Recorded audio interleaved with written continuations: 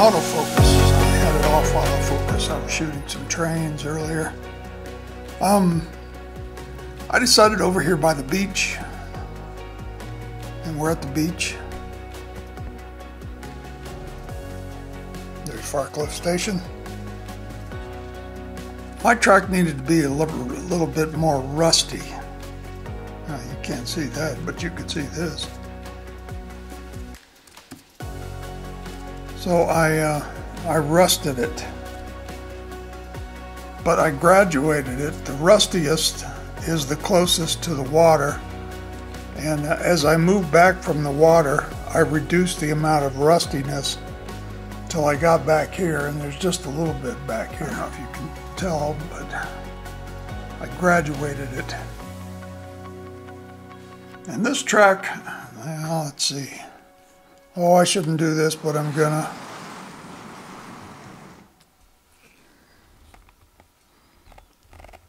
This track here, well, the light is not showing it up, but that's the rustiest track of all. Although this one up here is pretty rusty too. But I'm not painting rust today. You've probably noticed that most of my tracks are painted, some better than others, of course, and most of them are kind of grayish.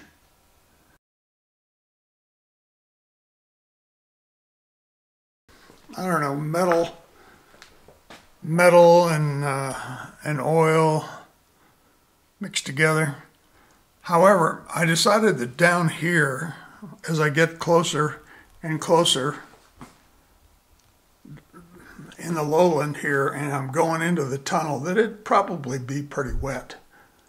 So I didn't go rusty, but I went darker and a little bit on the brown side.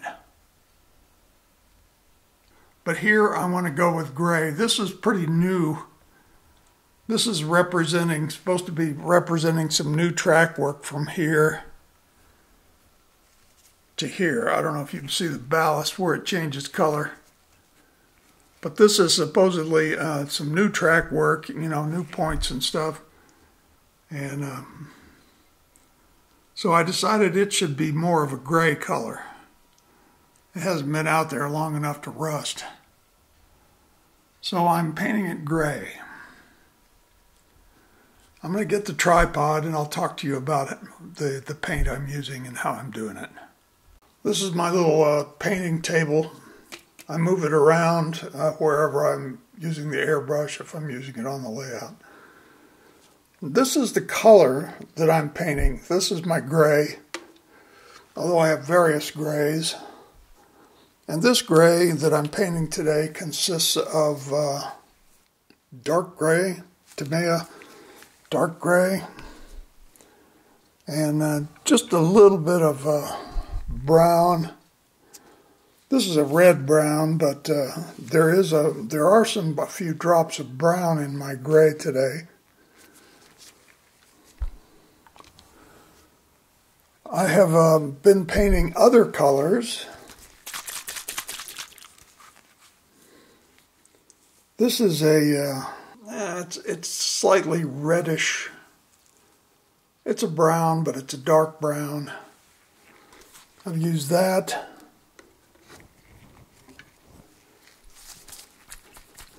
And when I want things really rusty, I use a red brown. This is a red brown. And I added a little red to it.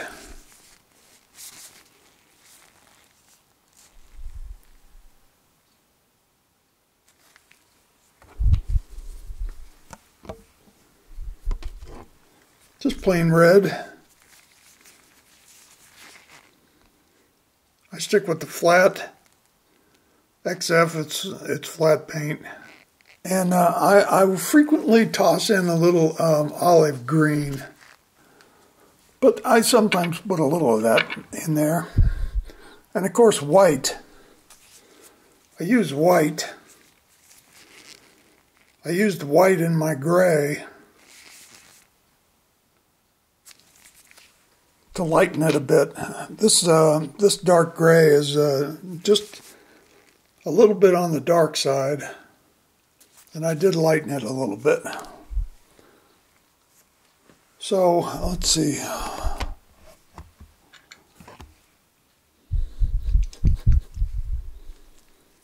This is kind of a muddy color, muddy brown. I showed you that. That's my rusty color.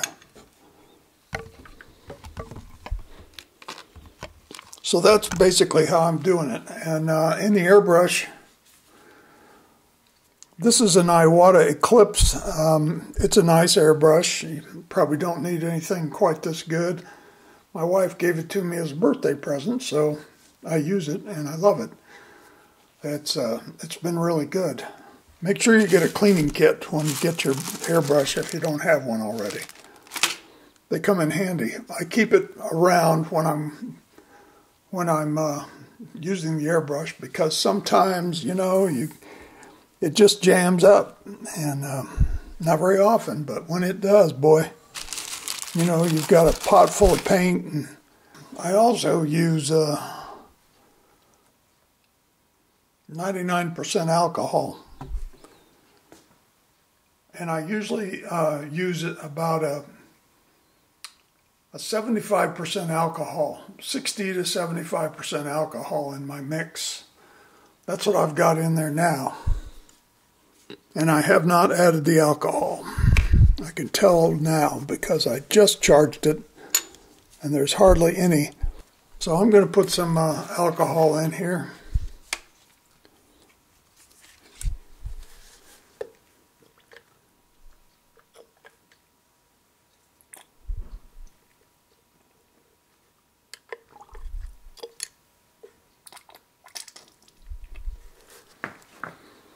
I've got my airbrush set at about 30 psi.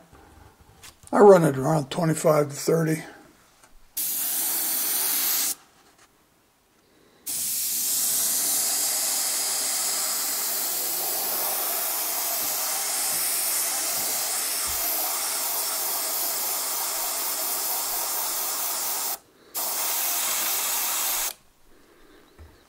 So that's the color I'm shooting.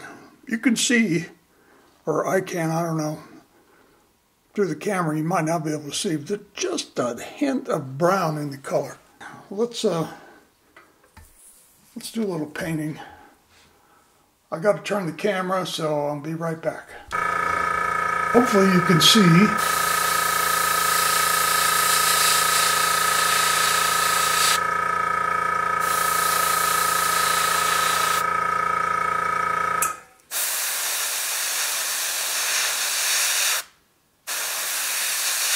See how I do with my left hand.